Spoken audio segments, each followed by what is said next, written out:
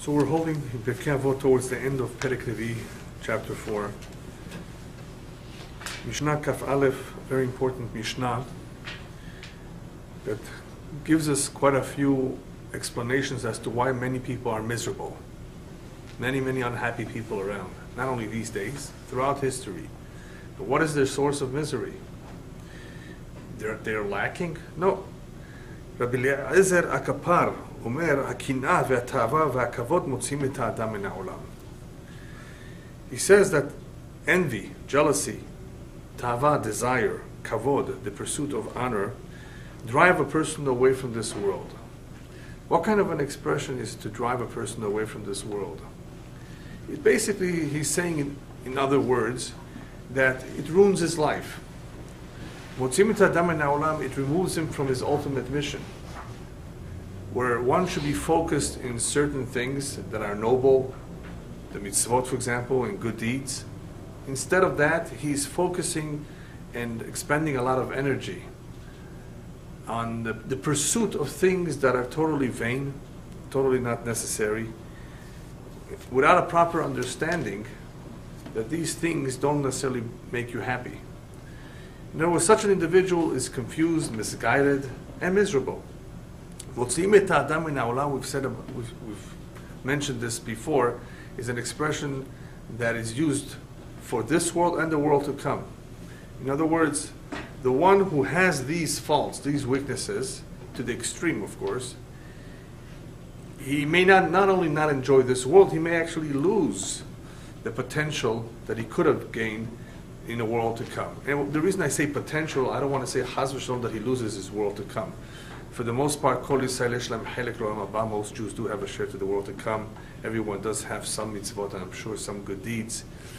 But his true potential, what he could have acquired, what he could have achieved, perhaps is gone. Unless he comes back in another reincarnation, but that's another lifetime. And all because of what? Because kinah, tava, v'kavod. These particular midot are very serious. Midot, very serious characteristics, because, as the commentaries explain, the immediate consequence of putting an emphasis on this, in other words, where these things are really on our mind all the time, the immediate consequence is that it weakens a Jew's commitment, a Jew's connection to the Torah. It weakens his emunah, his faith in Hashem. Plus, it does not give him any motivation whatsoever, any interest in working on himself. To work on oneself, to become a better person, to refine one's character, is really something that Judaism always emphasizes, that we should aspire to be like our forefathers, that we should continuously try to improve, whether it's our midot, our character, our devotion, our shlom bayit, our peace at home. There are many areas of life that can use improvement. Some things are not changeable, but some things can, and they are dependent pretty much on our free will. In those areas where we do have free will, it can make a big difference. The quality of life can make a world of a difference. Attitude is one. Your salary may not change no matter what you do, even if you have a PhD. We discussed this many times, because money, position, job, and even who you marry, the kind of children you have, is all really part of the package called mazal, where we don't have too much control. It's part of our destiny, our mission. But there are areas of our life where we can make a difference. Wow, we can make a difference. Not only can we make a difference to the world, we can make a difference in our own personal life, depending on our attitude. And the attitude depends on how we see life and how we see ourselves in this life. What does it all mean to us? And the less understanding a person has, obviously the less knowledgeable he is much more reactive than proactive. He reacts to situations. He doesn't really think about things thoroughly, and cannot really plan on how he wants to conduct himself. He's reacting based on instinct, based on personality, and so forth. And this is as a result of lack of knowledge, the knowledge of Torah. Whereas one who has learned, one who is somewhat familiar with what life is all about, hopefully, obviously, even if we're familiar, it's not a guarantee, but hopefully, because we're familiar with what is expected of us, we will avoid the pitfalls. We don't want to make the mistakes that others have made. We have the advantage of starting our life. And even if you're already 40, 50, you still can begin every day to avoid the mistakes of others, that others have made. We always have, as long as we're alive, like we say in the morning, tefillah, kol zman sheneshama bekirbi, as long as we're alive, as long as the candle is lit, we can still do repair work, we can still change certain things, we can still make a difference if we haven't done till now. What will stand in the way? Three things stand very much in the way. There are others, midot, and we spoke quite a bit about other, I guess you can call them weaknesses or faults or wrong ways of looking at life. But here, these are very, very extreme, very serious. Kinat hava v'kavod will stand in the way of achievement, will stand of spiritual achievement, especially. One will have no interest, no motivation on working on himself, on becoming a better person. He's so engrossed in kinat hava v'kavod, in the pursuit of all these things, that he has no interest. And speaking to him, motivating him, is pretty much a lost case. So that's why he says, Motzim et adam min ha'olam. They really drive him out of this world. They really remove him from reality. But the consequences are worse. It's not just he's removed from reality and he has a good life. No, he has a miserable life. But the point here is not just about the quality of life. Rabbi Elyahu is not only telling us that these people will never be happy because of these weaknesses, he's telling us that this has terrible consequences, physically and spiritually. Physically, what are the physical consequences of somebody who has kinat hava v'kavod? He can become sick. And today, in our world, the world of medicine, we have the kelim, we have the tools to measure certain illnesses in cholesterol, in calories, in blood pressure, in sugar, in the arteries being clogged or being narrow and not allowing the blood to flow, which can cause heart attacks and strokes. We have the tools that where we can see what this life of either excess in food, for example, has done to him. Tava, as an example. What has this tava done to this person? He eats so much, he has become overweight, obese, as they say. Well, some people are obese and they're okay, but they're not really okay, because we know there's a direct consequence that he has to pay, and that is the extra weight is increasing his heartbeat, his blood pressure. There could be problems in other areas of the body, other organs as a result, right? And it's never ending. We don't know how the body is going to react, because it depends, of course, on the genes. It depends on other things too. Nonetheless, it's not healthy, and we know that. Today it has been proven, and we have the tools to measure. So this is with ta'ava. But the same is true with kin'ah and kavod, the pursuit of honor. People who are so unhappy, so distressed, so disappointed. It has a similar effect. It causes stress. Today people are under tremendous stress, not just because of the amount of work, but because of all kinds of things that are going on today that did not happen in the past. That life is very demanding, but it's more demanding of those who have expectations. Those who live a simple life are much happier. They're not necessarily under the same kind of stress. Yes, traffic causes stress. Yes, it's not our fault. What can you do? Well, put in a good music tape. Put some Torah tape. You might as well. You're an hour in the road. Why waste the time? Baruch Hashem, for the Japanese to have made those cassette recorders or the DVDs, that we can put them in our car. Well, yeah, think about it. Why waste time? Now, be careful. If you're listening, you want to still be focused on the road. It can be a little bit dangerous. A little bit. Depends what you're doing. No text messaging, of course. But to listen to a shiur may be a good thing.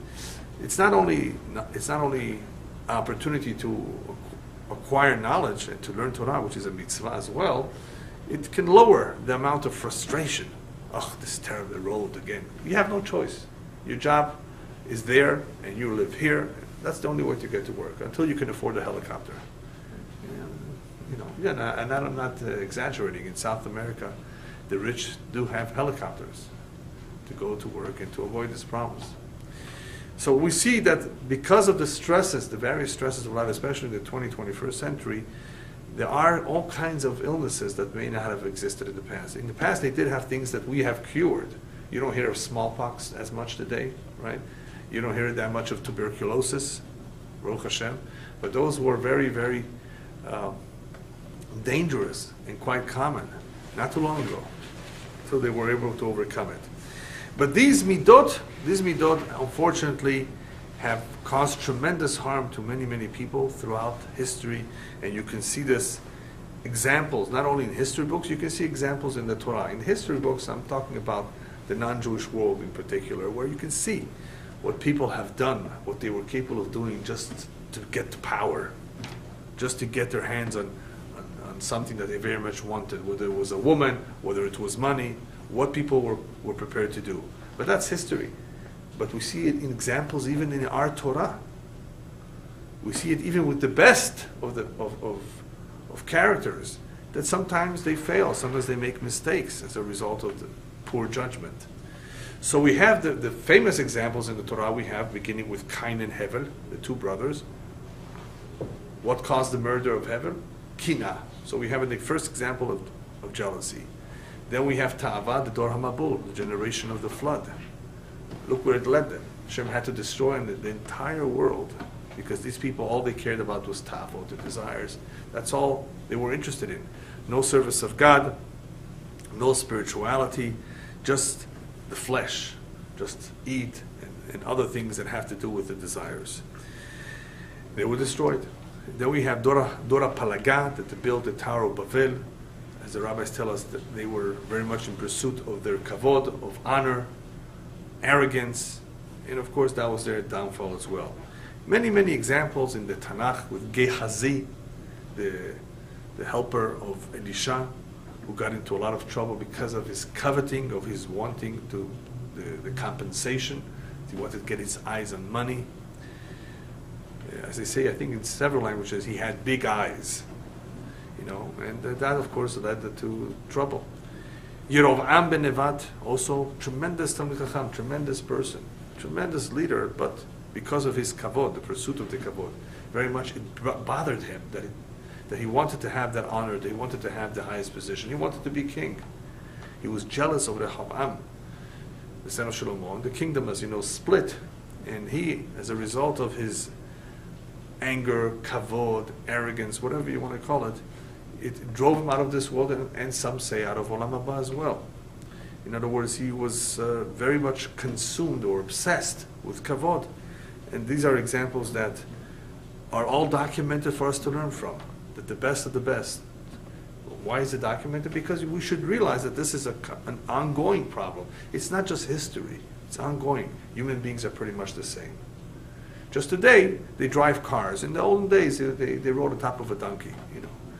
Obviously, technology has advanced and life appears to be different, but human beings are human beings. And the same weaknesses and faults of the past exist today. The same problems exist today, and worse even sometimes. And somebody like Yerovam had many good qualities, I'm sure, too. But look at what he did to him. Look. And that is why we are reading and learning about it, because it could destroy even a good person. So you have to be careful with it. Kin'ah and Ta'ava are so I'm looking for a better word other than just extreme and dangerous.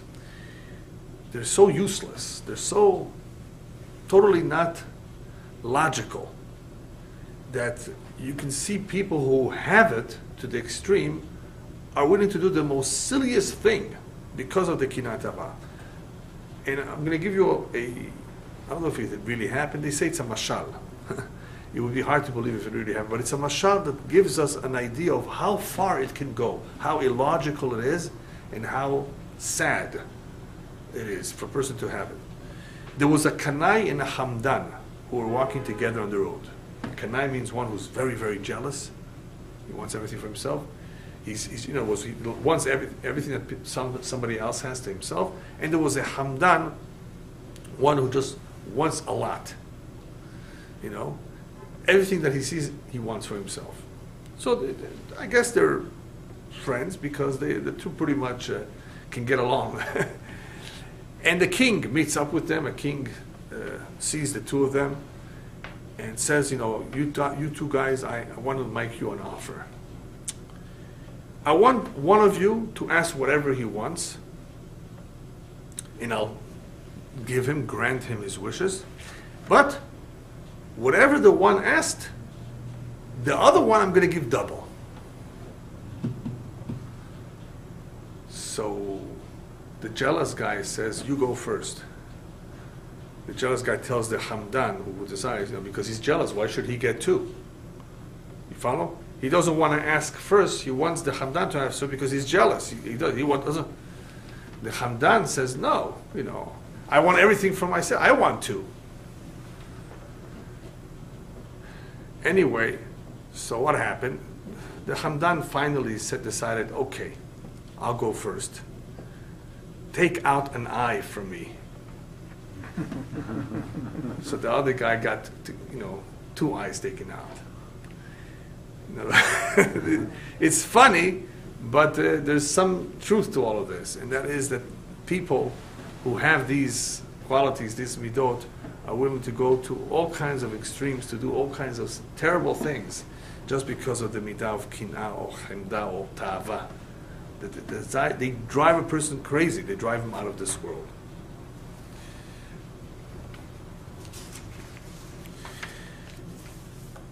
There was once a Chazan who was he had a very good voice, and he approached Rabbi Salante, Rabbi, I have a problem. I want you to help me. What should I do to control all the kavod and gava that I may get when I sing before and pray before the congregation, especially on the high holidays? You know, it's a big kavod, and you know, can you give me some idea how to control that kavod, or the gava, the arrogance that will come as a result of having Baruch Hashem this very, very admired, very big position? So the rabbi tells him, when you're in the middle of praying, just take off your talit from your head and turn around, and you'll see how people are laughing at you. That is how you will know. That is how you will realize that there's nothing to be proud of. What the rabbi was telling him is that you think you're such a big shot, you think that people really like it, you think that people really look up to you. It's all fake. You know, even though it may be nice, but just remember, there's a whole bunch of people too who are making fun of you. Now, this was also an indirect hint to this man that his chazanut was not l'shem shamayim. Right? It was not for the sake of heaven. Because if he would, then he wouldn't even ask this question. The fact that he was thinking about this, kavod, in other words, that it means whether he's disturbed or not is another question. It means it's on his mind. One way to somehow eliminate it is just remember there's a lot of people laughing at you.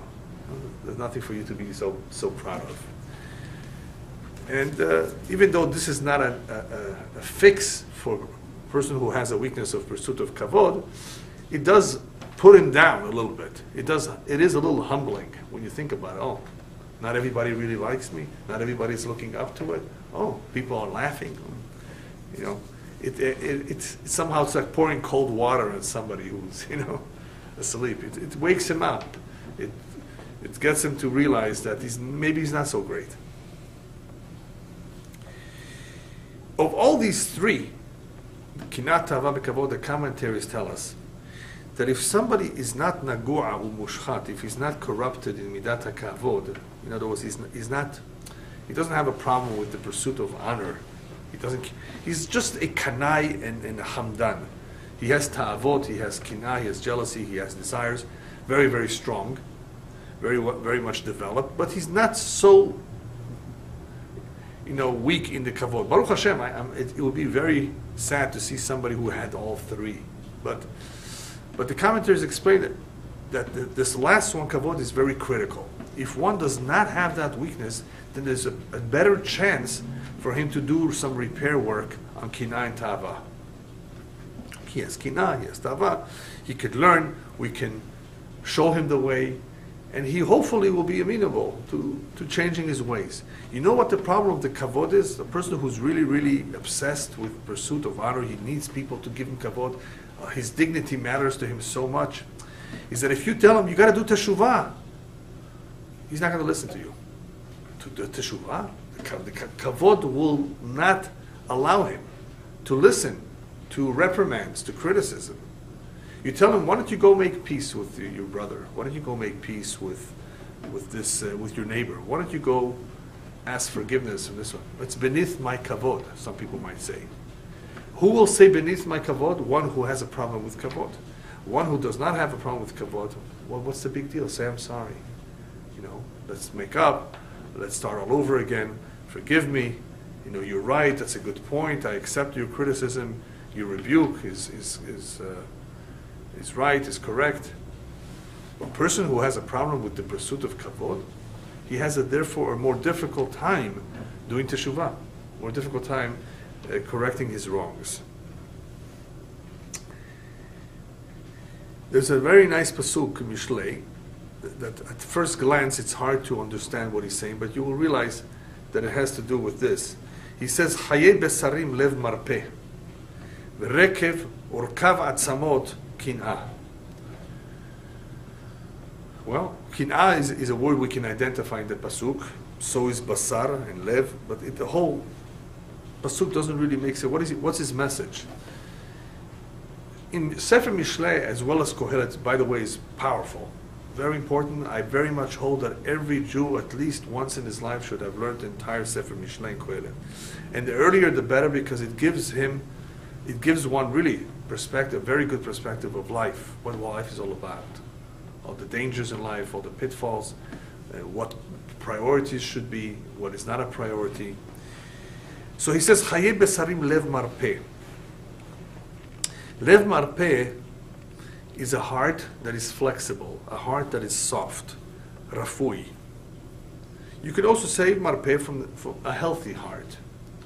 But here it means more a heart that is not harsh, a heart that does not have too many desires and does not covet a lot. It's easygoing. He has chaye besarim. He has a life of meat, flesh. What does that mean? It means that the basar, just like basar can be soft, so is his life is easy. His life is soft. He can carry it. It's not burdensome. As opposed to what? As opposed to the second half of the pasuk that says urekav atzamot kin'ah. The person who's jealous and therefore unhappy, and not easygoing, and not content, that's like rekav atzamot. It's like it rots the bones. For the bones to rot, by the way, the Kabbalists tell us that a person who had kinah throughout his life, his bones will rot in the grave. And that's also insinuated in this pasuk. But he was not so much talking about the grave, he's talking about during one's lifetime.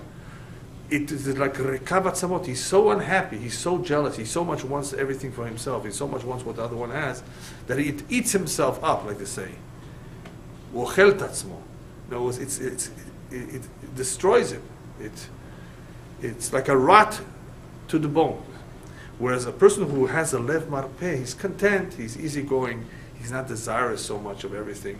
He gets along with people, he's happier, he has chaye besarim, he has a more natural, let's call chaye besarim more a natural, easy life without too many hardships. A lot depends on our heart, in other words, on which is really the attitude, the outlook, and how we conduct ourselves in various situations that may be problematic, may be difficult, but we take it easy. That is much healthier than a person who's day and night preoccupied with his kinah. Before we go on to the next Mishnah, the rabbis warn us that these words are not only intended for those who have a problem in these areas. These words, this message is very, very much as well intended to those who bring it about, those who cause others to be jealous of them by being ostentatious, driving the latest car, Lamborghini, I don't know if that's such a great car, but they say it's expensive, right? Or even though he has the money to, I think it's in English, is to flaunt. In other words, to show off, to overemphasize something in front of people. Here, look at this. Why? What for? You're taking people's eyes out, as they say in Hebrew. It's not nice. Now, even though a wealthy man is entitled to have a big wedding, it's his kavod. He has the money. Hashem blessed him. He's entitled to invite 2,000 people too. He's entitled to it. Even so, there's a way to do it that it would be with modesty and not overly exaggerated. There's a way even to do something big and nice modestly.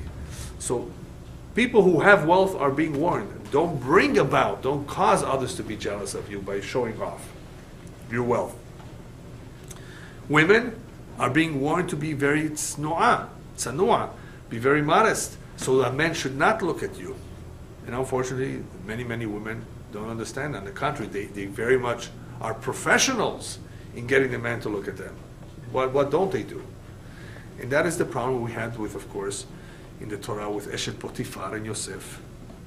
That's what she did, basically to get his attention. And the kin'ah, we see with the brothers of Yosef too.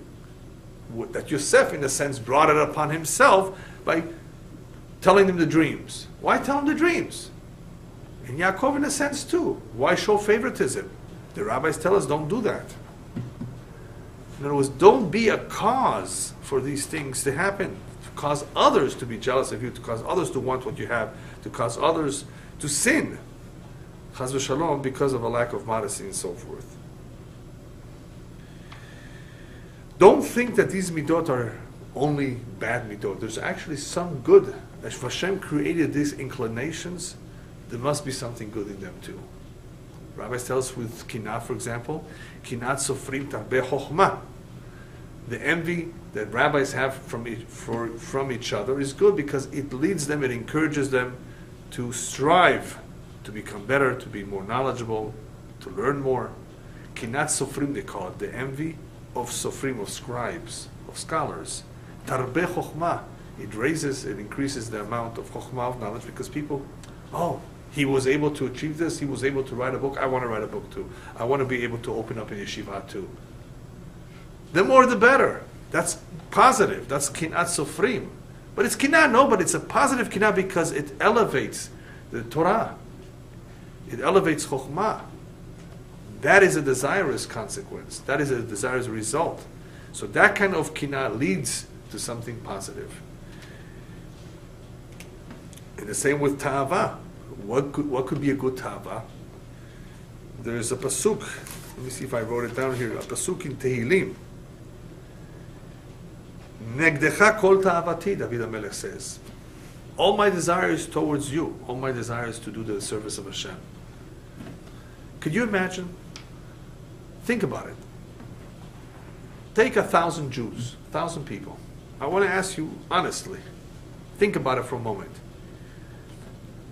How many wake up, and either the first moment they wake up, or the moment they leave their home, the moment they go to work, how many are saying to themselves or to Hashem, Hashem, thank you for giving me the opportunity to be your servant. That's all I have on my mind, that's all I care about. Please, I want you to do your best to guesstimate how many in 1,000 would actually think like that. 50? 5. No percentages, give me numbers. 50. 50? 1,000? In 1,000, you have 1,000 Jews, randomly, right? Not B'nai Brak or Me'asharim Jews, right? Okay, randomly, take 1,000, because that's what we do. When we do statistics, we do random, right? Take 1,000 Jews, a couple from America, a couple from France, Great Britain, Israel. Talk about people who know God, of course, that He exists. Well, we can't count those who don't believe. What do you say? 5, 6. 5, 6. How about you? Of 1,000, yeah. All of them subconsciously. A what? All of them subconsciously. No, I don't mean subconsciously. Oh. I mean, honestly, they actually say those words. One. One, okay. 100 out of 1,000 say that? I'd love to meet them. Yeah. Huh? Did you get what I was saying? I mean, more or less, to express those words on a daily basis, pretty much, almost on a daily basis, pretty much as he wakes up, as he's leaving the door. Not to say it from the prayer book, which may contain words as such. To say it on his own with his own words. So it doesn't have to be Modani, it could just be thank you for... No, not Modani, because that's part of the prayers. I'm talking about that he on his own understands, wishes to say that, really feels that way, and expresses those words at some point during the day. Every other day, leaving the door, waking up, maybe in the 12 o'clock noon, feels that way. David HaMelech said it, right? That's pretty much what he's saying. I don't think not even 1 in 1,000. No? A half, if that existed. No, I don't think so. Remember, you did not say thank you to Hashem. No, I didn't say that. I didn't say, no, not thank you. Okay, that's what you have to understand. I gave a very unique example. Take somebody from the moment he wakes up, again, to the moment he goes to sleep, on an average, okay? Will you hear from him, or when will you hear from him, words as such that David HaMelech says, Hashem, all that I care about, my greatest concern, and the most important thing that I want to accomplish in life is to do your will, right? Thank you, not for the family and for the money. I'm not talking about that. No. Thank you for giving me the opportunity and give me this life to be your servant. This is the kind of thing I'm talking about. In other words, where a person is actually feels that Hashem is actually giving him an opportunity, a mission to accomplish, and he feels very happy with it, and he wants to do his best. And that's the most important thing that he cares about. Not his job, not his family, not his house, not his garden, not his car. That's the main thing, and that's what he mainly asks for in his prayers too. Give me success to be a devoted servant to you. I don't think it's maybe 1 in a million. So if we have 13 million Jews, well, maybe 1 in 100,000. Let me not say a million. 1 in 100,000, not 1 in a million. 1 in 100,000. So if we have 13 million Jews, you can basically do the math. There's not that many. No, it's not sad. It's a very high level. It would be beautiful. I mean, it's sad. Of course, you could say it's sad because, of course, it would be nicer that there were. But the majority of people, and the next Mishnah will explain to us why, more or less, this doesn't happen. The majority of people are not focused on that. You ask the average person, so what goes on during your day? Well, hopefully he prays. Hopefully he eats, he doesn't fast. Maybe he even does a little bit of exercise. If he's married, he attends to his wife, he does some of the shopping, he takes care of his kids, he does homework, he writes checks for the bills, he's on the internet checking the news, hopefully not other things, just important things, right? And then maybe he takes a nap. I mean, he does sleep, he goes to the restroom, he makes phone calls.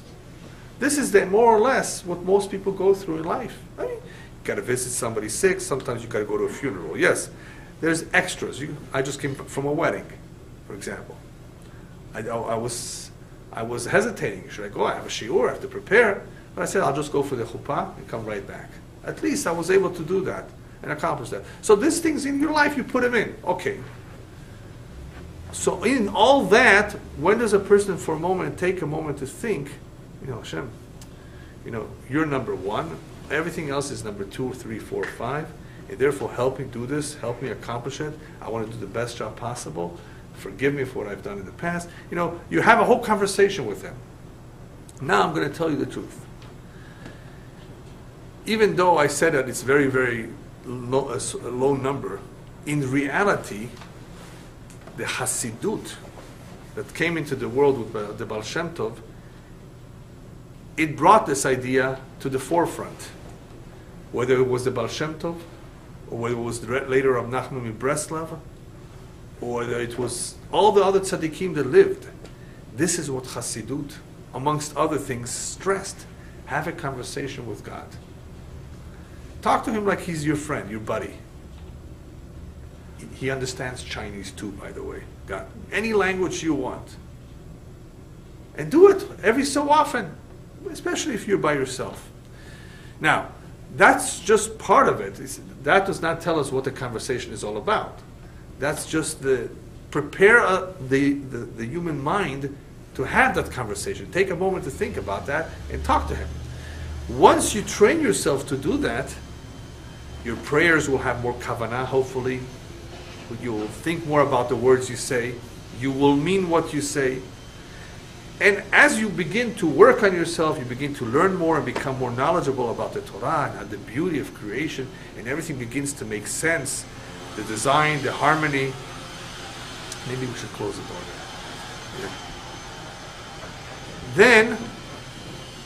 Then he becomes more in tune to Hashem. It's like his antennas are up. An antenna is up. In other words, you're picking up the signals. Hashem is able to relate to you directly. You pick up on messages just like that. If you did something wrong, you know it right away. If you don't know it, he lets you know somehow. That's part of a very close relationship with Hashem.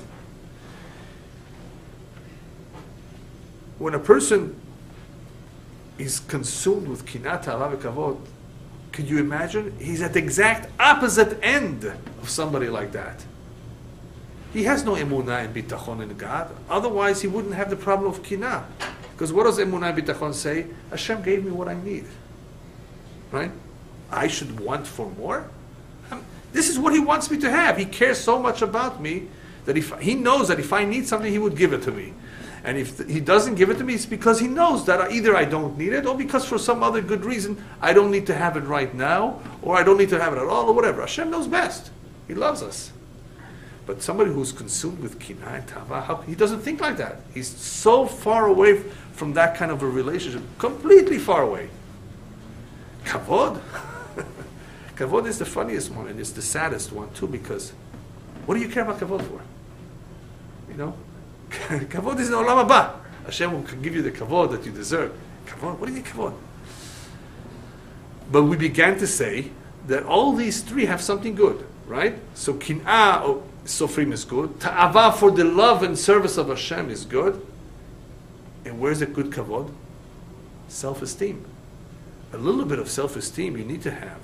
You need to be proud of being Jewish, to be proud of yourself a little bit. Otherwise, again, it's no good. Because then you're not going to be motivated. Why should I do it? What am I? Nothing. You are special. Hashem brought you into this world no matter how tall you are. Even if you're a midget, you'll be on the World Book records. Even a midget has a mission. Right? People complain about all kinds of things because they're totally not focused on what they're doing here. The fact that Hashem brought us into this world means something. It means we're special, especially the Jewish people. We are His children. So these midot, kinat, tava, v'kavod, can be applied in a positive way too. But the one that I felt needed a little bit more of a talk was ta'ava. Ta'ava for doing the avodat Hashem, like David HaMelech says, that's all I want. That's all I really care. That's the most important. Of course we care about our families. Of course we care about people. That's part of the life. That's part of our mission. That's part of the Torah, the mitzvot, to help, to give charity. Of course we want to do, we want to help, we want to feel for people. Yes, but number one importance is the service of Hashem. I remember when I was recently married, somebody got into a conversation with me, and he asked me, what do I do? So I said, I'm trying to serve God.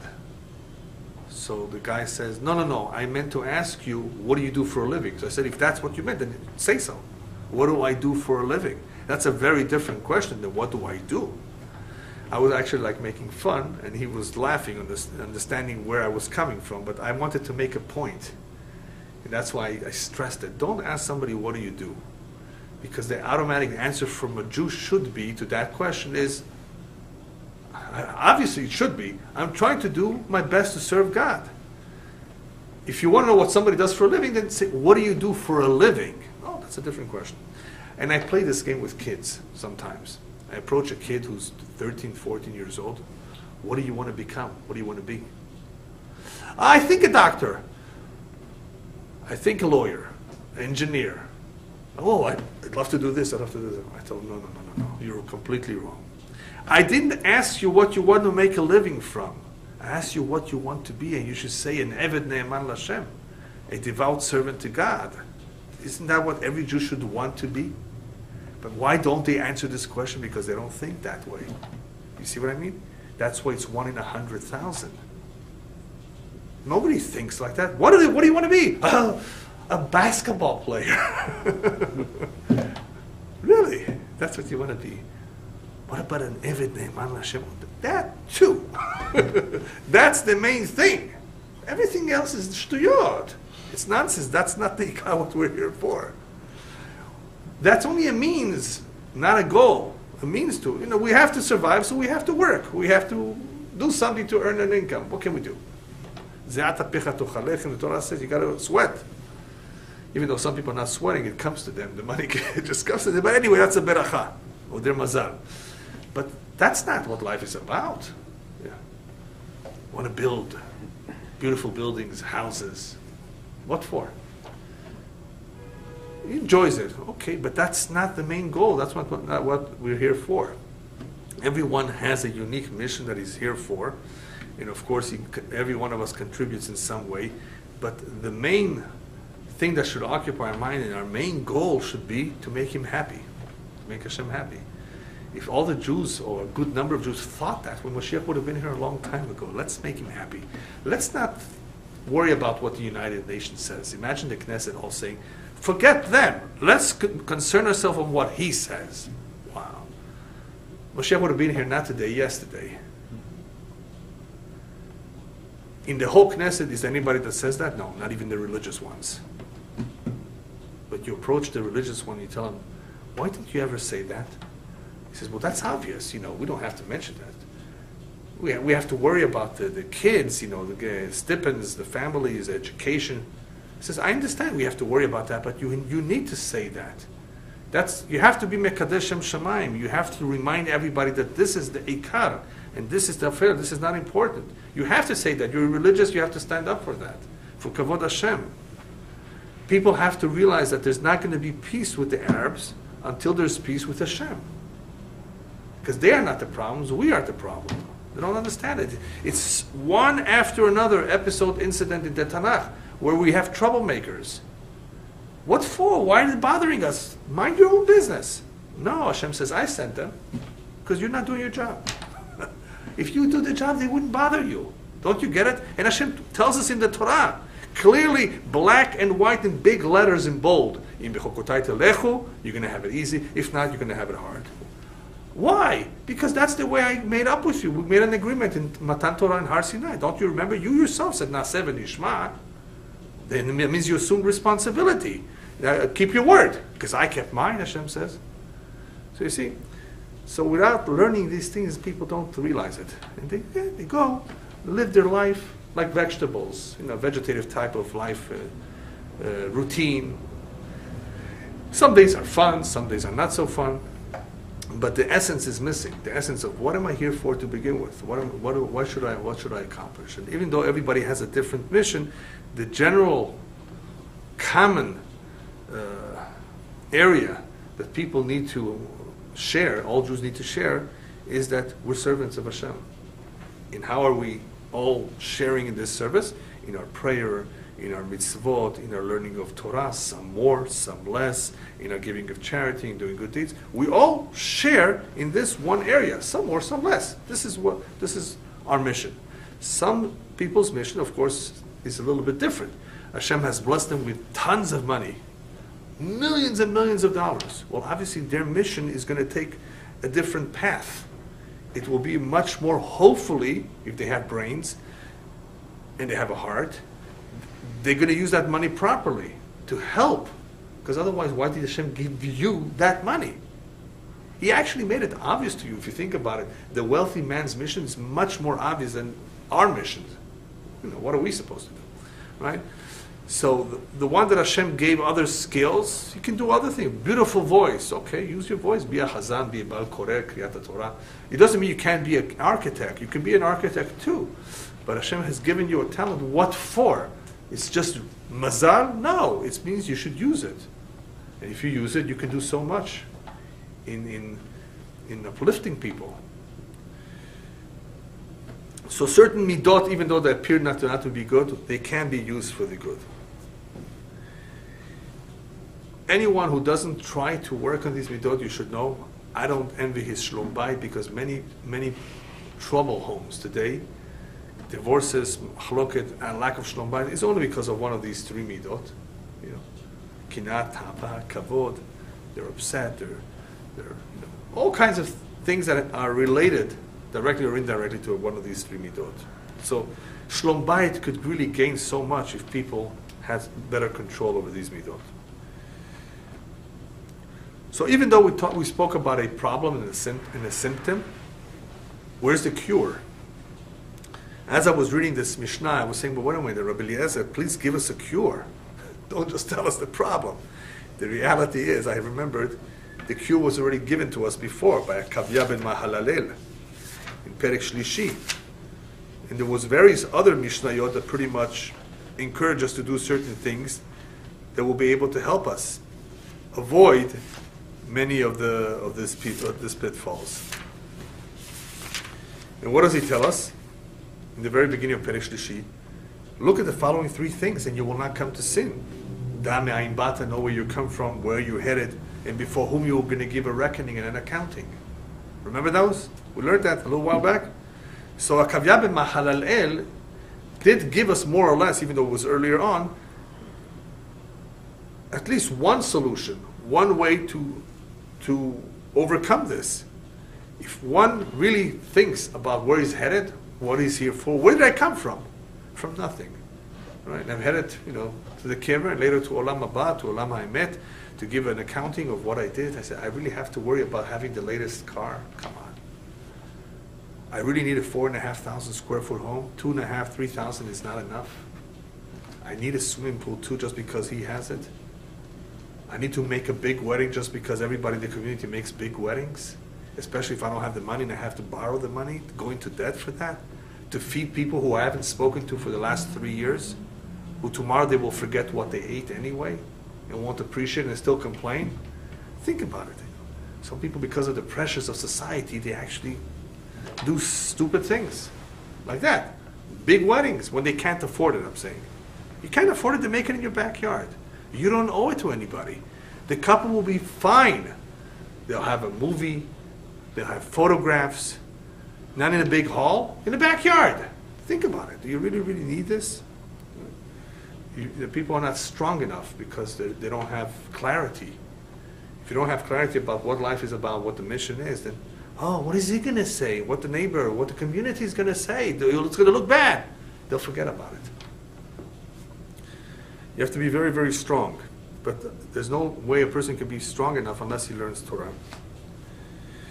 So therefore, the cure to this is to know where you come from, where you're headed. And that is what the next Mishnah fits in very well with this Mishnah. The next Mishnah is actually some sort of a continuation to Rabbi Eliezer HaKapar by telling us, pay attention to the following details. The next Mishnah says like this, and that's pretty much the last Mishnah of the Perek. Hu haya omer, hayilodim lamut, those who have been born, what's the next step for them? What's going to happen after their birth? They're going to die. Sounds depressing, but you'll see why he says it. Hayiludim, therefore, those who are born, the next step for them is to die. Hametim la'chayot. Those who have died, they have a next step too. They're going to get up again. Tchiyat hametim, during the resurrection. And those who are still alive, do they have a next step, an immediate next step? Yeah, lidon, they're going to be judged.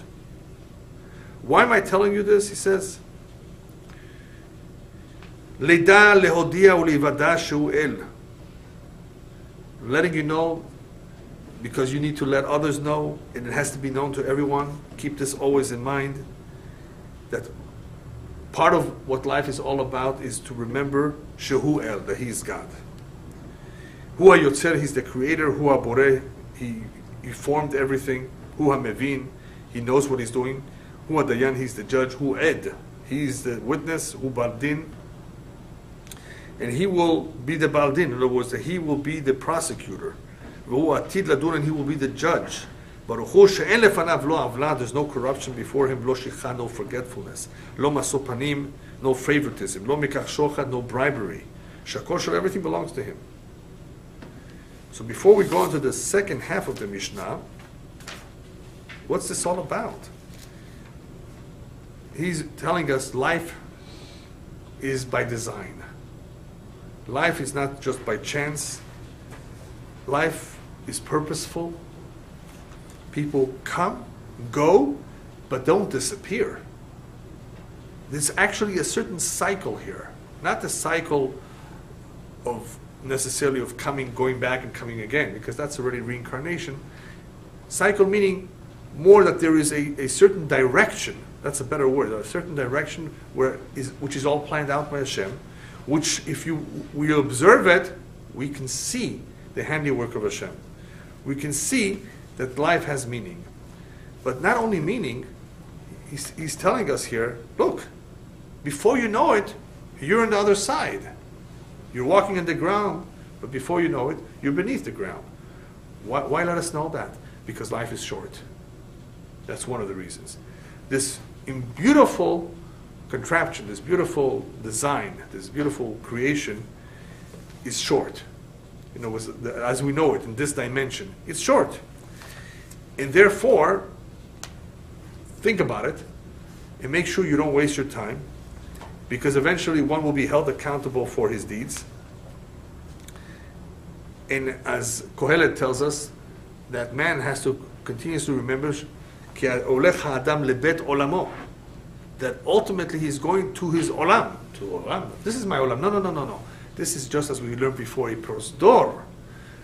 You're always walking lebet olamo. But why say walking? Well, it's a little bit depressing if you tell a person, you know that you're walking to your grave. What do you mean walking to my grave? Well, every day that you're getting older, you're getting closer to your grave. Not that the grave is bet olamo. Obviously, B'ezrat Hashem, every neshama will have a share to the world to come and be in a good place, not just the grave. But it's a way of reminding a person how you see yourself today is not how it's going to be soon. What we see today, the reality of today, is not the reality of tomorrow. Here, it is a time, of course, as we've seen before, to accomplish, a time to do mitzvot and maasim tovim, because it is through the mitzvot that Hashem wants us to acquire our share to the world to come, which basically means that Hashem wants us to achieve our ultimate tachlit through life and death. You know, so this cycle, or this direction, called life and death, is purposeful. This is the way Hashem wants us to acquire Olam Haba. That's His plan. But remember, it's short, and one stage leads to another stage. For those who are alive, the next stage is to be judged. The next stage is to leave this world. So this particular Mishnah has many, many valuable principles in Judaism. One of the principles is that there is a mashkiach in this world. That there is one who overlooks, right? Who's directing this world, not only created this world, but directing everything. And he will be also the judge, right? And what does he want us to do? Leida leodia ulivada. As we said earlier, part of what he wants us to do is to make it known, not only to ourselves but to others, that he's God, that he's the creator.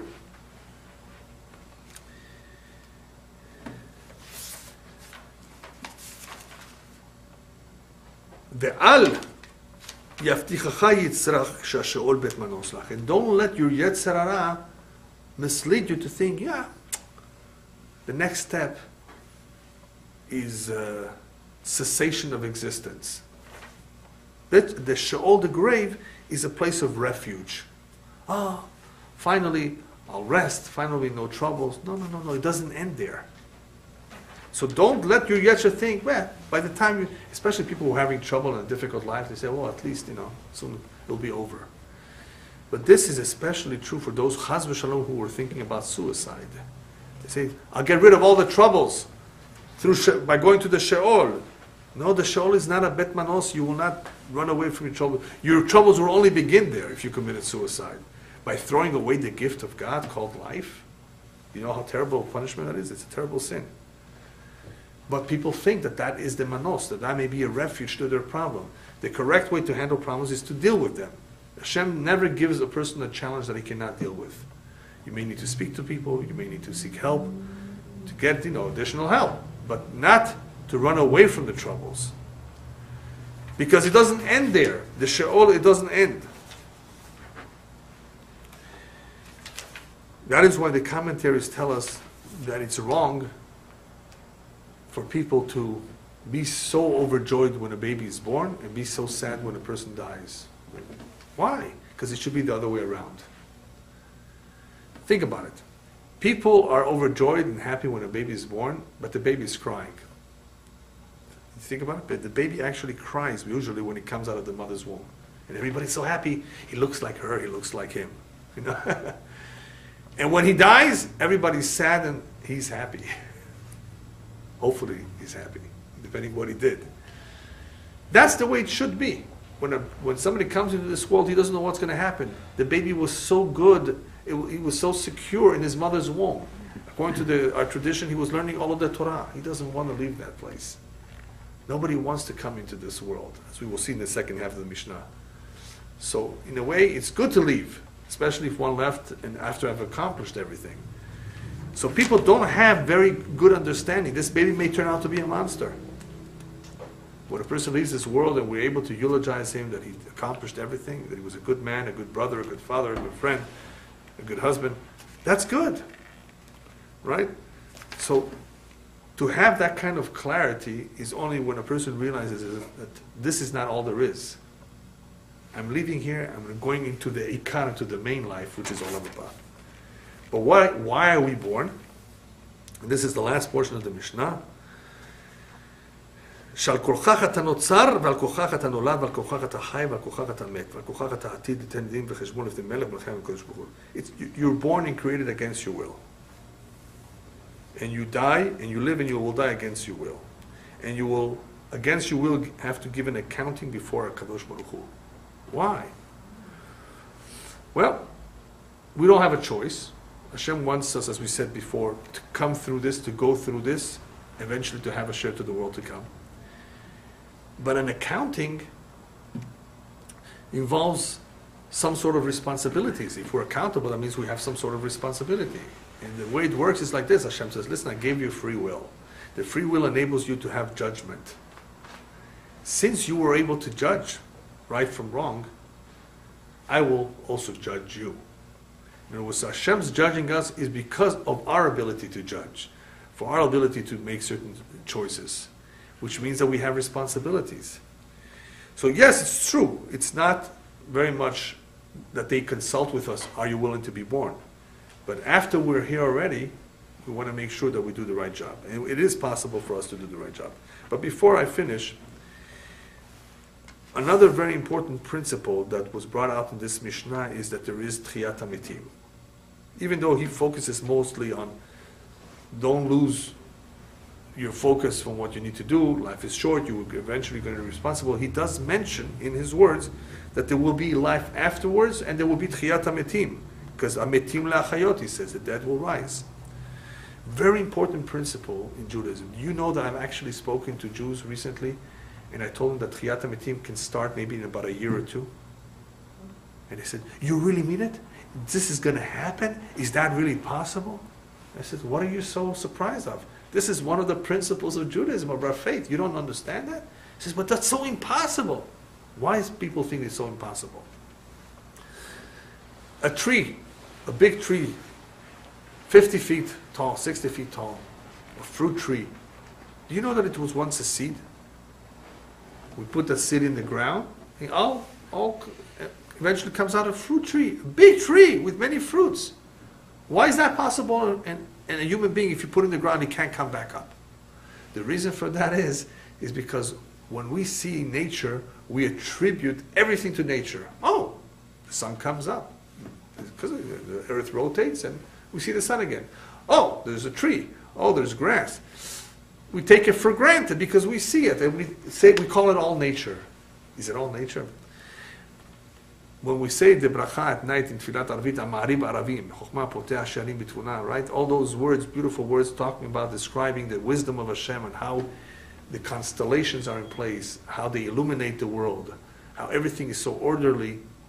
We're amazed by it.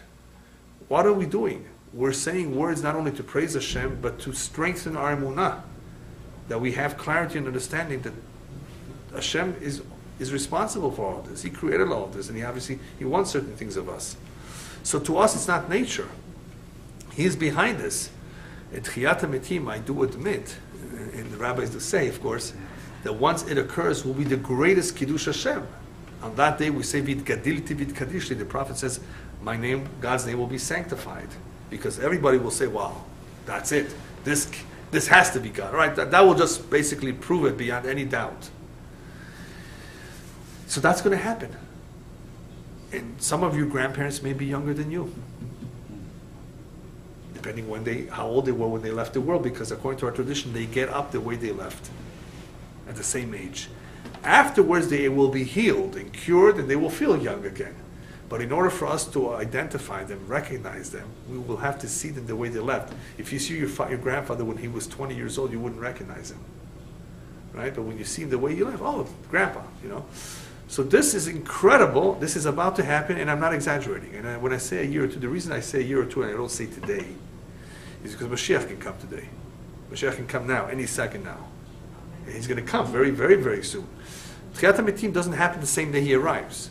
That's what I'm saying. Year, two, maybe a couple more years, and according to our tradition, it lasts for 40 years. Not everybody gets front seats. You know, to get up early and get a front seat to see Mashiach, you have to be meritorious. So it lasts, right, for a number of years. But eventually, all those who need to get up will get up, even non-Jews, by the way. So this will be a tremendous day. This can happen any time soon. So the rabbis are telling us here, don't think this is an impossibility. That's the next stage for those who have been dead for so long, is they're going to come back up. Very important idea. There's a saying in I saw it in some English book, that, let me see if I wrote it down here. None is so blind as that who will not see. Doesn't want to see, doesn't want to believe. There are people like that. There's so many wonders, so much chokhmah to see in this world. People don't want to see. They're blind. They're simply blind.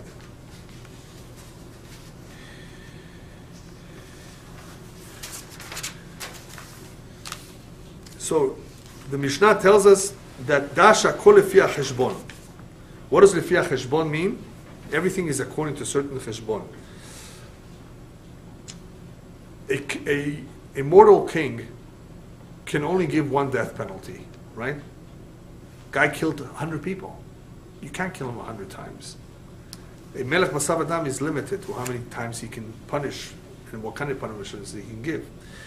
For HaKadosh Baruch Hu, when he takes into account a person's life, he will take into account every little thing. And there was many, many wrongs. For every little wrong, he will have to account for. Even a Jew, Chas v'Shalom, became a heretic, became a mumar. For every single time that he does not make a beracha when he eats or drink, he will be held accountable. There was once a guy who came into a house. The Gaon of Vilna was in that house asking for a drink, and he was not very, very religious. So the Gaon of Vilna tells the Balabait, the host, don't give him a drink until he makes a blessing. So he got upset. Rabbi, I'm not Jewish anymore. He says, you can't throw away your Judaism. You can't stop being Jewish. You're going to be held accountable for every single time you don't make a blessing, for every single time you do something wrong. Don't think just because you stop being Jewish, you stop being Jewish. It doesn't happen. It can't be. You're going to be responsible for even for the smallest thing you didn't do right. The guy heard these words. He became very serious. He felt that he was wrong all along, and he decided to do teshuvah. In other words, he heard the rabbi's words, and apparently they convinced him that his way of thinking was wrong. You can't just drop it. You know, we're into it. We made a promise. We made a commitment. We're into it. You can't just leave it. So lefi cheshbon means everything will be accounted for, no matter who you are, no matter what you did. But cheshbon is also good. Cheshbon you buy potatoes or tomatoes, and you pay, so much per pound. 49 cents a pound. You buy 100 tomatoes or potatoes, you're going to be paying 49 cents a pound, but your bill will be double. But depending how much you buy, that's how much you pay. When it comes to mitzvot, the cheshbon is different. Imagine like 1 carat diamond costs $2,000. Does a 10 carat diamond cost 10 times as much? Much. No, much, much more it could be, right? Because a 10 carat diamond is a completely different kind of gem than a 1 carat. So it's not just doubling it. Akol lefi cheshbon, when it comes to cheshbon lemala, Hashem is going to take everything into consideration too. You had it very difficult. In the home it was a struggle to be Jewish. To observe the mitzvot was very, very not easy. I mean, it was just a struggle. Hashem takes everything into consideration, all the cheshbon, and therefore the cheshbon of every mitzvah and every kavanah that a person had in his prayer and his mitzvot will be many, many times much more than just the one mitzvah, depending how he did the mitzvah, depending how many mitzvot he did, depending how much devotion he had. So akol lefi cheshbon. And this cheshbon, of course, can only do God, who's aware of everything. He's the judge. He's the prosecutor. He's the witness. Everything is recorded. Nothing is forgotten. Only He can take into account all of these things. Then there is a cheshbon about pain and suffering, too.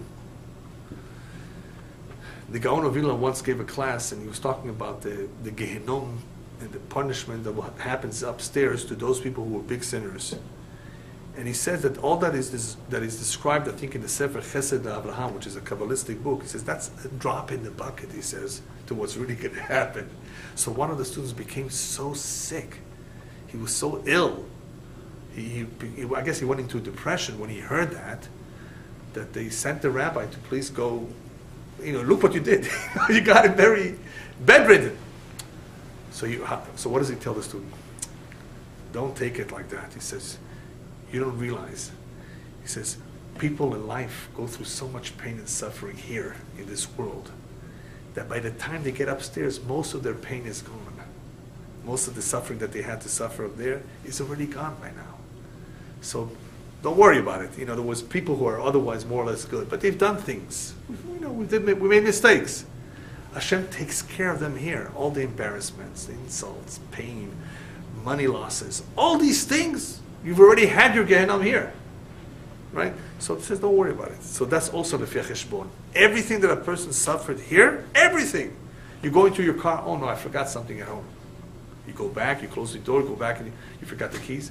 That's pain. That's also kapara, that's an atonement too. All of that, every little thing is cheshbon.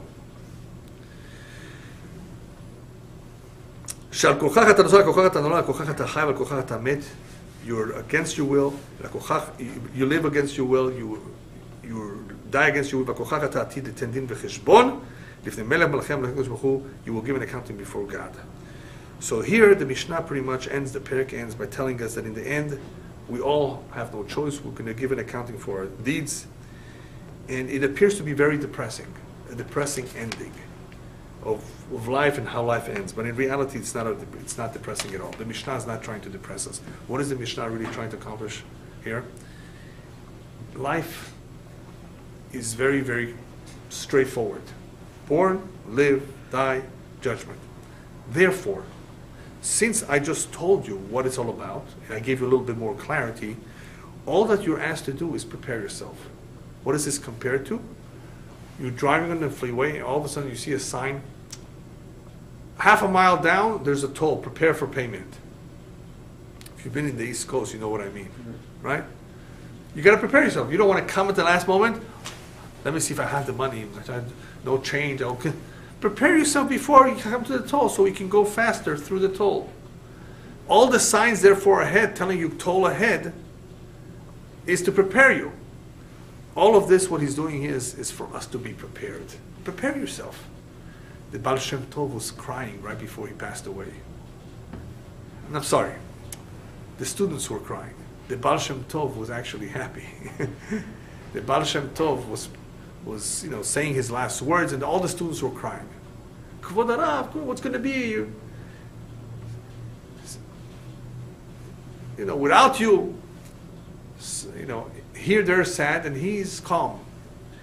And he was saying, listen, this particular moment, I've been preparing for it all my life. I'm not concerned. I'm not afraid. He says, every day I was preparing for this. Every day I was getting closer to it. So all my life, I've been preparing for this moment. This shows clarity. This shows, of course, calmness. But of course, he on his level, he could be that calm. And last but not least, is it fair? That's the last question that we need to really answer. Is it really fair that we are forced into this world and life and then have to give an accounting for everything? I mean, nobody ever asked us. Nobody ever asked us for permission. You really want to be born. So is it really, really fair? So the best way to answer this question with the mashal of the Dubna Magid, famous rabbi who used to give parables and stories and anecdotes to help understand. He says, you will be able to understand this point with the following anecdote. There was once a father of 2 daughters. And he had a very hard time marrying off his 2 daughters. One of them was very ugly looking. And the other one had a very, very sharp tongue. She had a problem that you would call in Farsi, jigar khordan. Yeah, she eats your liver. Yeah, is that like a nag? Is that the right way? Yeah. Anyway, you don't want to live with that. So how am I going to marry them off? Very hard time. Nobody wants. Finally, he found, Baruch Hashem, he had a good mazal. For the one who is ugly looking, he found a son-in-law who's blind. And for the one who is very nasty in her words and speech, he found a man who's deaf. Baruch Hashem! He's so happy, and he was really, really elated. One day, the son-in-laws hear that a great doctor is coming to town who can cure all ills, and he's willing to give you your money back if you're not satisfied. Great! Let's get the cure. So the blind person became healed. He was able to see, and the deaf person became able to hear. You can imagine what their homes looked like the following day. The Shalom Bayit was completely gone. They were so unhappy, so depressed, couldn't take it anymore. They ran back to get a refund from the doctor. Give us back our refund. We're totally not satisfied with this. I'm not giving you back the money. I cured you. They went to a rabbi. Rabbi, he said he would give us back our money if we're not satisfied. The rabbi says, you're right. But if you're really not satisfied, then you have to agree to go back to what you were before. Deaf and blind. Oh, no way in the world. We want to stay this way. If that's the case, that means you were healed, you were helped, you have to pay. The Magid of Dubna says, yes, we don't have a choice when we come into this world, but once we come into this world, what don't we do to want to survive and to live well? We want to enjoy it. We don't want to die. Oh, so you do want to stay around? You do want to have the life? Pay. Pay. You see? Of course. Once we're here, we do want it. Once we're here, we do want to enjoy it. Oh, you do want to enjoy it. That means you do appreciate it. That means you do like it. That means you want it. You don't want to get rid of it. Oh, so now pay. Now you'll be held accountable. That is what the Gaon of Vilna says. This fits in very well with the Gemara. There's a Gemara that says 2 neighbors, Reuven and Shimon. Reuven decides one day to put 3 fences around his field. 3 fences. That's all he needs to surround his field. Shimon is a neighbor to him, so he gets the benefit of having these fences built around. He didn't have to pay for it. The Gemara says he doesn't have to pay the cost of sharing it because he didn't ask for it. Reuven wants to put fences, let him put fences. Why should Shimon have to pay for it, even though he benefits from it?